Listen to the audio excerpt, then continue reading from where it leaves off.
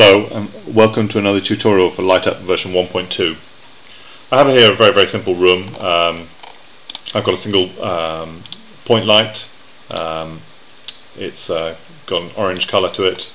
I've got a couple of instances of component. Now what's interesting here is that this part of the component is actually a texture map that's been marked as an emitter. So LightUp will emit light from these surfaces, the colour of which will be based on the texture. I've got a little area light here, so I can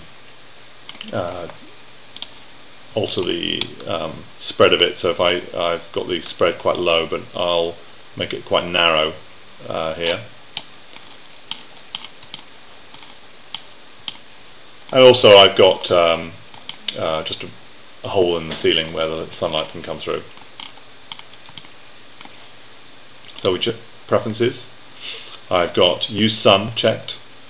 We're running at 3x resolution, so we're ready to go. So just click on that and it will go away and take a few seconds, but it'll be back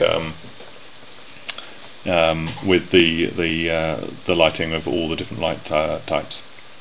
So there's our, first off you can see the orange light over here that we had. These fluorescent lights have come out very nicely. You can see the light coming off just the area where we've got that texture that we marked as an emitter. We've got a very narrow angle light coming off this area light here, and we've got some sunlight coming in from outside. So what I'm going to do is to just show some of the techniques of LightUp allows you to filter light through textures. It will honour both the alpha channel and the colour. But in this case what I'm going to do is to, first up, let's just cover that hole up, and I'm going to just put a masked texture on there. That's just what we're going to do is just increase the scale of that masked texture just a little bit.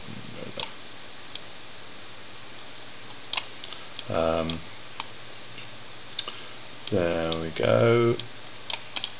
Right, okay, so what we've got now is the same skylight, but we've got a sort of masked sort of grid over it. So if I just update again it will take a few seconds just while it recalculates the lighting. But what we'll see is some of the nice effects you can get with using masked textures. So again, we've still got the same lights as before, but now we've got the sunlight coming down in this quite nice dappled effect. So it's very effective, but we can, as I say, LightUp will honour colour and alpha. So if I have a green texture in here, I'll get green light coming down, etc. I think that's it for this short tutorial.